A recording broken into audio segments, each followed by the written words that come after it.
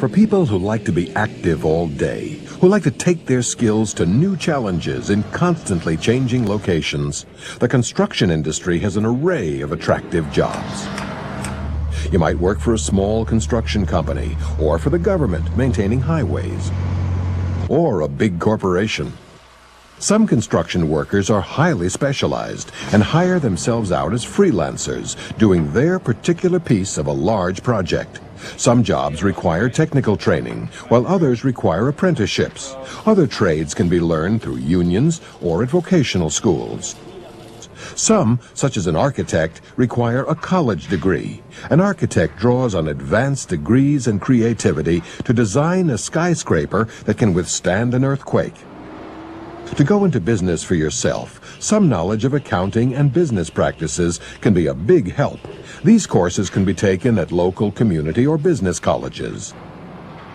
An advantage of working for large construction companies, government, or unions is that you can obtain health and pension benefits.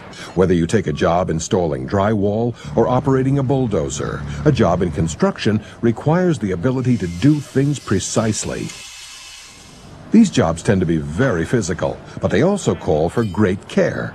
From a skyscraper to a superhighway or a communication connection, the strength of the finished product is in the details. Working conditions vary widely. Cable installers find themselves in all kinds of homes and need to be able to interact with customers. So do painters, paper hangers, and other workers whose finished product must please the homeowner. Construction workers also must be able to get along with each other. Many projects include teams of specialized workers who may or may not know each other. Getting the job done requires give and take. It's a collaboration that often calls for communication across language barriers.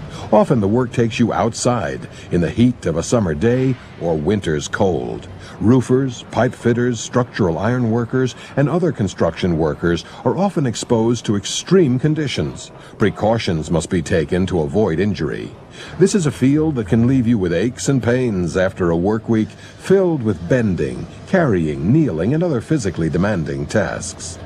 Seeing a job through to a successful completion, though, can be very satisfying. So can being in demand when you're known for doing your job well.